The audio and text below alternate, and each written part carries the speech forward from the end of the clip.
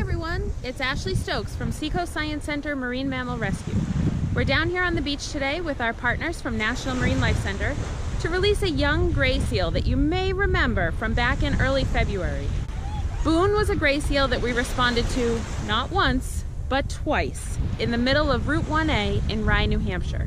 But now that we're down here in early May, he's had some time to recover down at rehabilitation and he's ready to go back to the wild. So let's see him get ready to be released back to where he belongs.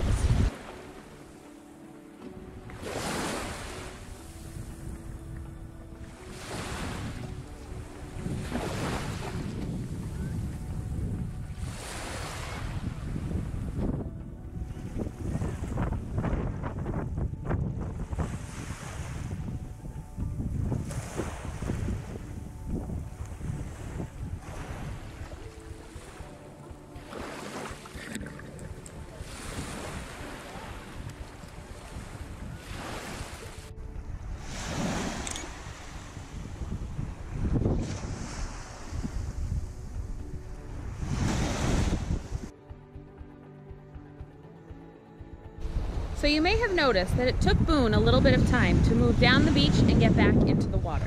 And that's completely normal.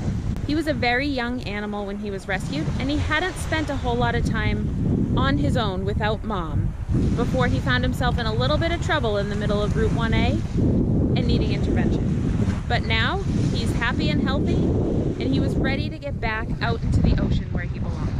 But sometimes it does take them a little bit of time to figure out that they're back on the beach, they don't have restrictions of a pool, and they're completely free again. But once he figured that out, it didn't take him a whole lot of time to navigate out into deeper water, and we can no longer see him. So stay safe out there, Boon, swim strong, and live free.